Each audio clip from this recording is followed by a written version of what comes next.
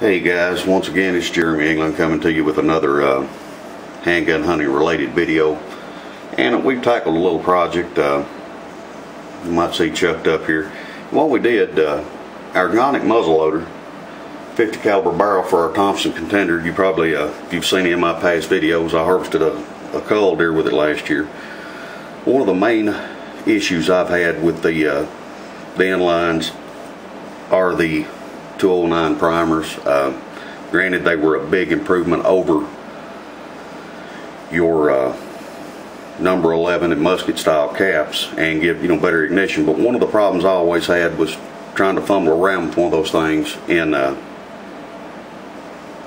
woods, And I conferred with a good friend Chris Rhodes, Bayside Custom Gun Works, and talked to him, and I posed a question. I said, why can't you take an existing inline muzzleloader and convert it over to use pistol brass? And Chris, he said, hey, I've done it before, it's very feasible. He said it's not that hard to do. He said basically use a 38 special brass, you ream your plug out and you cut your brass back. So what I did, the breech plug here, I did nominal measurement on the breech plug itself, and the 209 pocket was right around, give or take, around 0.240. And I took a piece of 38 special brass right here, standard piece of Remington Peters 38 special nickel brass, and of course I got my measurements after I sized it, and it sized out at 376. Well, lo and behold, that's a 3/8 of an inch plus a thousandth. If you do your math, 375 plus a thousand, 376 thousandths. And I thought, hey, I've got a reamer that'll fit that. Let's go ahead and give this a shot. So what I did is I drilled it out in steps and then reamed it in. First reamed it with drilled it shy of right around 370, and I reamed it out with a 1,000th under reamer, which left it at 374, and I turned around and then used my 1,000th over reamer, reamed it another 2,000ths to 376, and lo and behold, it works. After I got it done, before I cleaned everything up and polished it up, I put it in my gonic barrel with a CCI small pistol primer in there. Took her outside and she went off like nobody's business.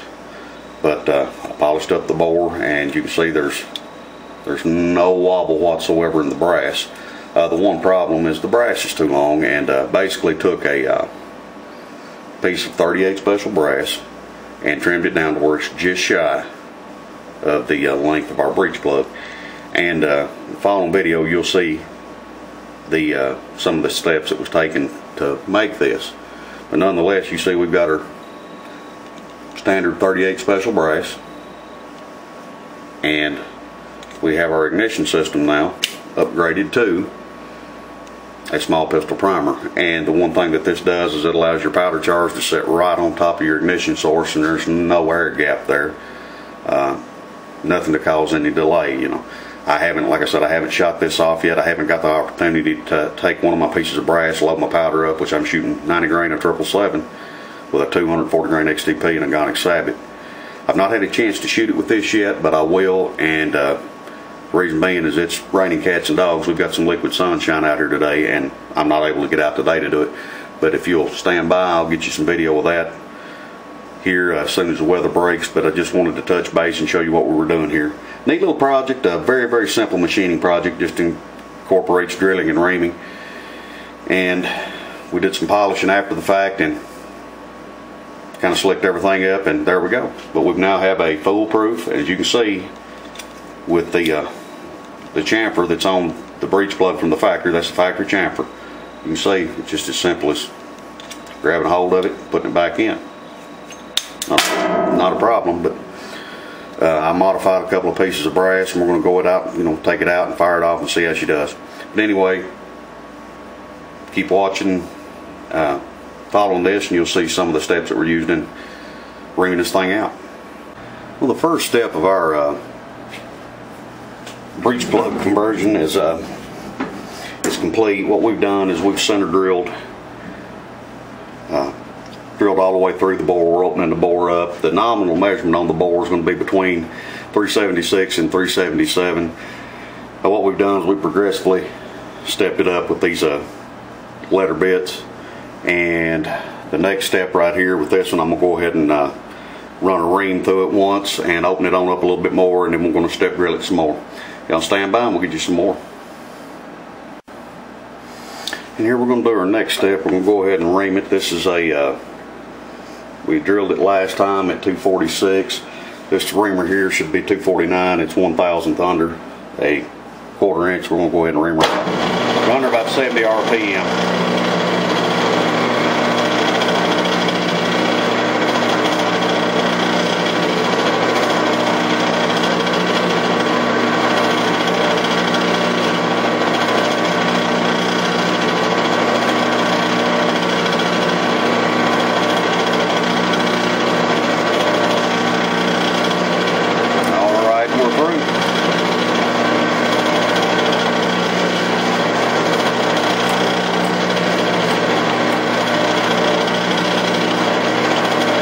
I've got a 1,000th over quarter-inch reamer, 1250 reamer. We're going to run it through next. We've got a nice little chip on the face up there. Brush that off for you. We're just going to leave the lathe turning. I'm going to take this reamer back over to my bench and get my quarter over.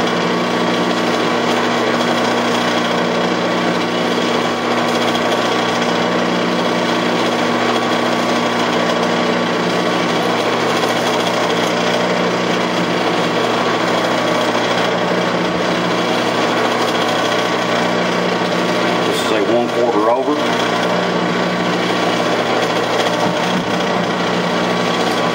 Put a little viper venom on there, get it cut a little bit better. We're lubed up.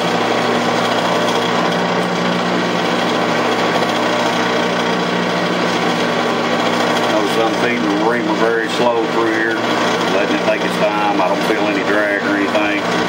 No vibration.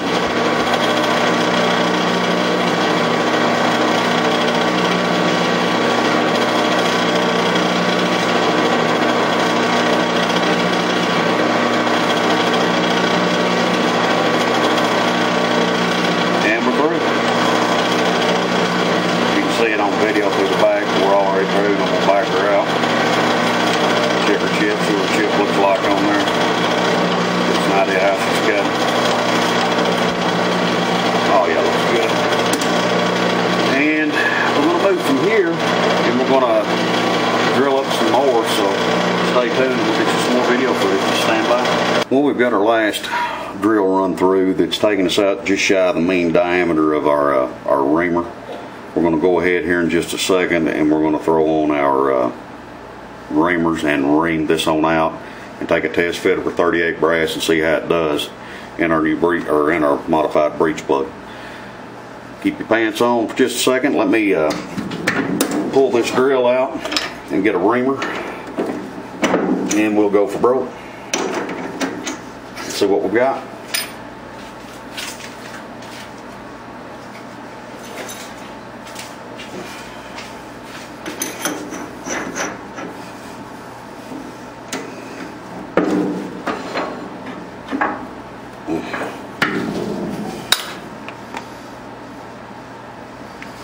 Still got plenty of oil in there when we run that drill, so we're going to not worry too much about that.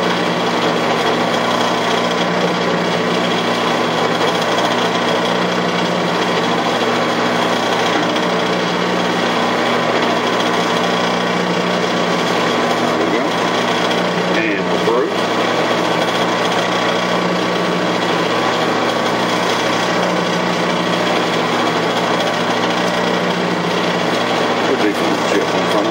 Back this up, get our other reamer, and that'll finish us up, and we'll do a test fit. If not,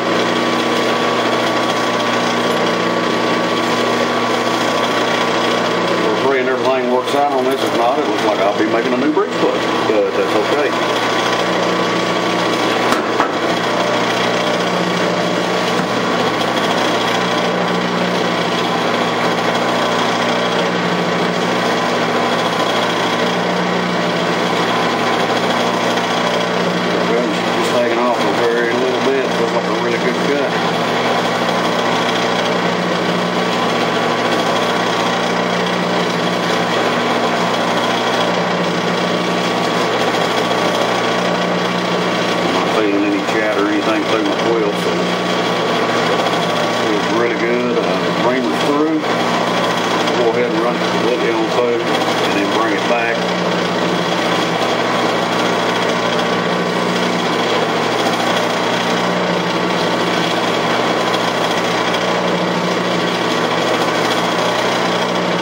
put this to the brass now.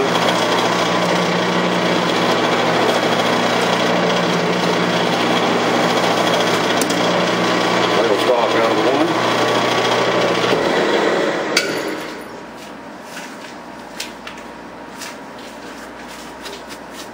Brush up and clean off a few things here. Oh yeah, it looks good. Bore looks really good in there. Let's see, I've got a piece of 38 brass right here. And there we go. I don't know if you can see it. Let me zoom in.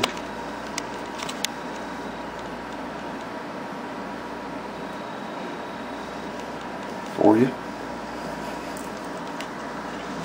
I'm trying to operate a camera and everything's backwards when I'm sitting, but there's your 38 brass on top of our new breech plug. And one thing that I like about this, it'll give you the ability to actually grab that rim and pull it out. It's a little tight right now. I'm going to have to go in there and lap it just a little bit. It's just a smidge under what we need it to be, but I would rather have to lap out a little bit than to add to it. Stand by and we'll check her out and see how she fits up.